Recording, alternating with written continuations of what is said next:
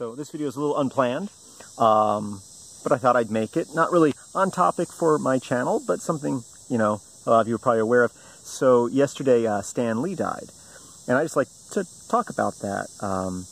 I don't think it's a huge surprise. The man was 95, you know, at most he had a couple of years, and it's very sad. His last year seemed pretty rough with all the news reports. You know, his wife died about a year ago, and then issues with friends and family, people taking advantage of him, and all this stuff, and that's pretty sad. But I want to talk about some things about Stan Lee that I have found interesting over the years. And one of the main things is that he was able to experience so much of his creations. And what I mean about that, I think the first time I really thought about that was probably like 15 years ago. And I was at Universal Studios in Orlando, Florida, which is a few hours from here. I used to go there. I used to get the year passes and go, you know, a couple times a year. I actually haven't been there in probably almost, you know, 10 years, probably at least 8 years.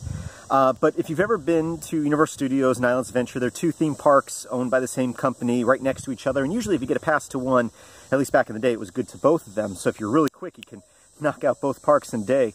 But Islands Adventure is a theme park where there's, at the time, there were 7 different islands. I don't know if they've added anything. And each island had its own theme. And one of the first ones you come in, you're kind of in an Arabian-type island, and you make a left, and you head over to the Marvel Island, where they have the Incredible Hulk ride, and the Spider-Man ride, which is one of the best rides when it's functioning. It seemed like it broke all the time. A Doctor Doom ride, and all these rides, basically stuff Stan Lee created. And then you go on to the other islands, and I like the whole park. They have island, the next island is like a Sunday morning comic island, where they have like Popeye and Marmaduke and characters like that. And then they have a few other islands right now that they've added. Last time I was there, they were building a Harry Potter island. There was actually already like a medieval type island, and they were adding a Harry Potter area to it. And then there's like a Dr. Seuss island, where you can go to a zoo and see all these animals from Dr. Seuss books and go through the Cat in the Hat ride. And I think it was there on the Dr. Seuss island that really made me thinking about the park and all the things on it, and think about, you know, Dr. Seuss died around 1990. I want to say it was just before I moved to Florida. I moved to Florida in 91. So you know, 1989, 1990, I would say. I'm pretty sure that's when Dr. Seuss passed away.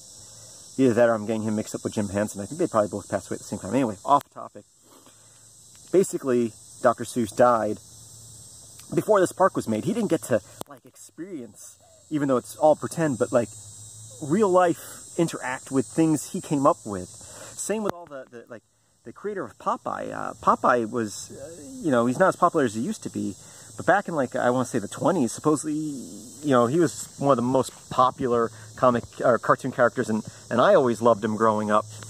Well, his creator died in the 1930s, so he didn't get to go to this island and see, you know, this boat and the characters and go on the rides for things.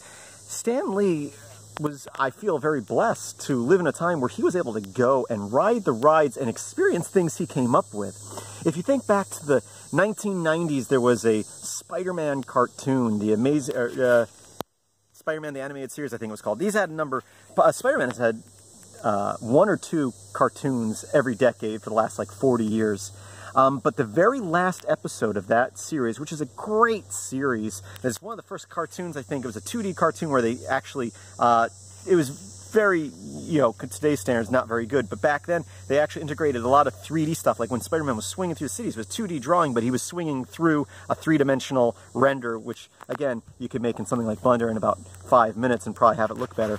But the cartoon itself was great, and the very last episode of that, Spider-Man's traveling through different dimensions, and he stops at one dimension, which is supposed to be our dimension, and he goes to Stan Lee and tells Stan Lee, "You've created me, and I really exist in other dimensions." And, you know, Stan Lee, doing the voice of Stan Lee in that cartoon, had one request of Spider-Man, and it was to go web-slinging with him. And I'm sure that really, truly was probably one of the things that Stan Lee probably always wanted to do. Imagine creating Spider-Man and imagining that and coming up with that idea. And then to be able to go in real life to Universal Studios and ride the Spider-Man ride, where you're in this car and Spider-Man's grabbing you with his web and flinging you around, and the bad guys that you created are around you blowing stuff up. and to go on the Hulk ride and feel that surge of adrenaline that the Hulk would feel, and just all that stuff. I think it's so great, and I think he was so blessed to live in a time and to get to an age where he was able to experience the things he created in real life. It's sad that he's gone. You know, he was still, you know, all the cameos in the Marvel movies as of years, and I hope that there's still a few that he recorded that they haven't used yet, you know, in future movies, so we'll still be able to see him, I'm sure, in the next couple of movies, because there's a few scheduled for this next year to come out.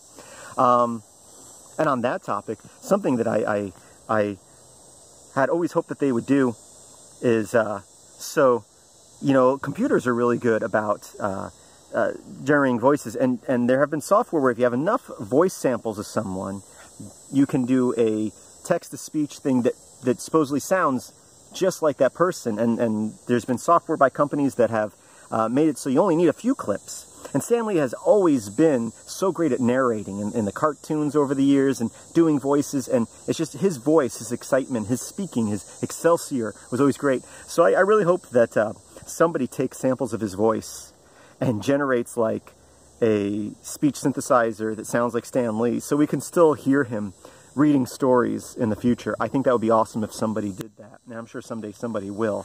Because again, just to hear him read stories, like just to have it to where you can like type in the words from the comics and have him read the comics to you, that's something they could have done before he died, but to do it at some point in the future using speech synthesizing his voice would be awesome. Yeah, so it's sad he's gone. One thing that I don't want to say I'm glad he's gone, but one thing is I've been subscribed to the Marvel YouTube channel for years now, and they used to do cartoons and fun little things with Stan Lee, but the last like 2 years, all it's been is advertisements for their movies, and I get those in my subscription feed. And the main reason I haven't unsubscribed is because I kind of, you know, you knew Stan Lee was going to die sometime in the next 5 to 10 years at most. Again, he was 95, and I really thought that I would say stay subscribed because I'd be notified, because I'm sure they would do something when he passed away, and maybe they still will do something better. But today, the day after he passed away, they did do a little 2 or 3 minute video, but it really looked like it was thrown together. I mean, it was nice of them to do, but it really looked like they didn't put any effort into it, and it's like, okay, it's the day after, but again, you kind of knew it was going to be happening soon. You think they would have had something prepared, so hopefully they do something a little bit nicer. Otherwise, I'm going to unsubscribe to their channel in a couple of weeks. Because they just don't really do good content on their YouTube channel anymore, and without him there, I really don't expect much. So, anyway, thank you for listening to me talk about this. Stan Lee. So many great things. You know, my favorite comic book character is the Punisher, which he didn't create, but he named. Originally, the creators wanted to call him the Revenger or something like that. And Stan Lee said, you know what? I had a character in a comic a few months ago. He's a throwaway comic character. We're never going to use him anymore. And I called him the Punisher, and I think that name would be good for your character. How about you use that? And I'm glad they did. I'm glad the Punisher's the Punisher, not the Revenger. So thank you, Stan Lee, for that, and so much more. Everybody have a great day.